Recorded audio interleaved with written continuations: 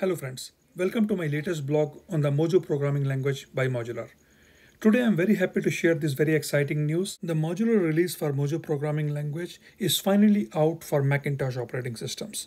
In this video, I'm going to show you a live demo about the Mojo installation on Mac and how to browse and run few simple programs. In later follow-up videos, I'll be publishing a lot of beginners-friendly tutorials about learning Mojo.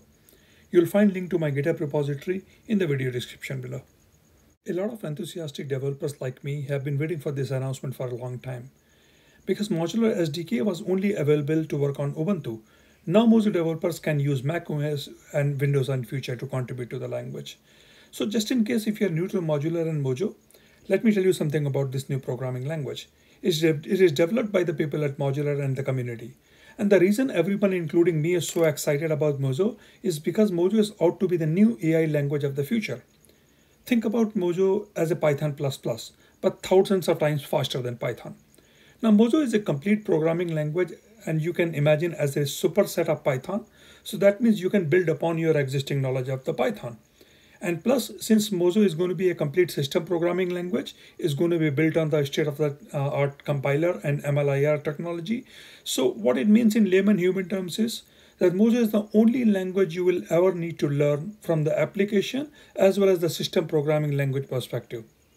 And also Mojo and the modular engine is all you will need to run your AI code with complete control on different hardware platforms like CPUs, GPUs, etc.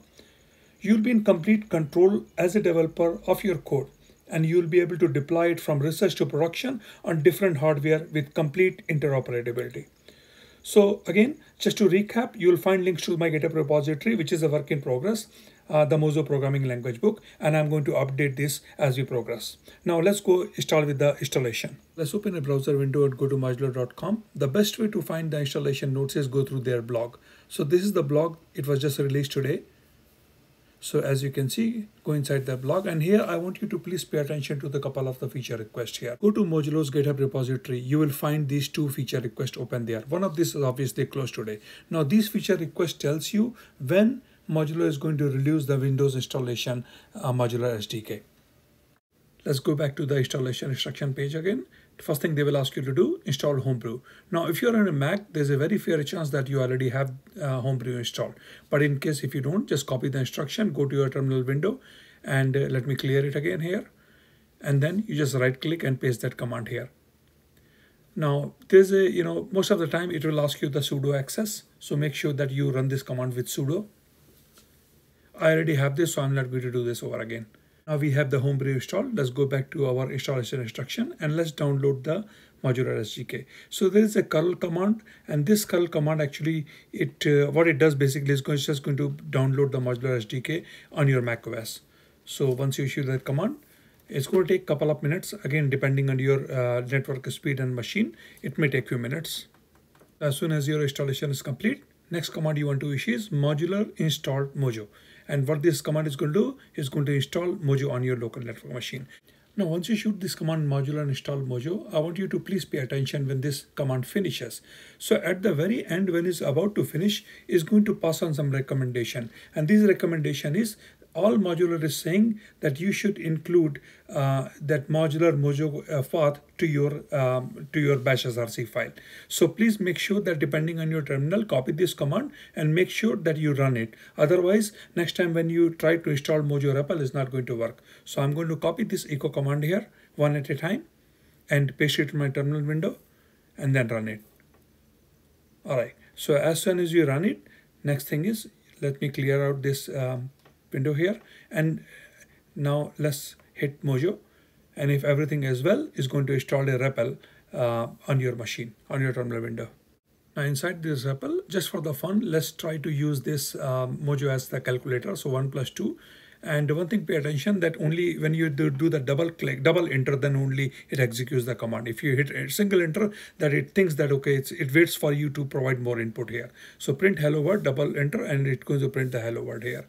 Now let's go print one more thing here, print. And again, if you do 1 plus 2, it doesn't understand anything. Everything has to be inside the print statement here. So if you do print 1 plus 2, or you print any other mathematical calculation. Good thing is Mojo is very smart and is going to understand it does the calculation, is going to print the results on your terminal window there.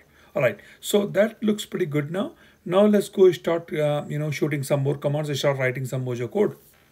Now another way of executing your Mojo code is create a file. So as you can see, I have a file called hello.mojo, and if I want to execute the code, just say mojo hello.mojo, and it's going to execute the code. As you can see, this code has some problems, and obviously because when you are running your Mojo code inside a file, it is different than running code inside a REPL. Now here, if you are executing this hello.mojo as a script, you have to have a main function. So I'm going to cheat a little bit, and I will go to the Mojo Programming Language book. Again, this is the GitHub repository I was talking about, and you will find a link to this GitHub source code in the video description below. So here I'm going to write a lot of different codes here, and from the very beginning to the very complex. And again, this code is a work in progress, so please don't expect much, and it changes very frequently. So now here I'm just going to copy one code which has the main function here. Let me get rid of this and type this main function.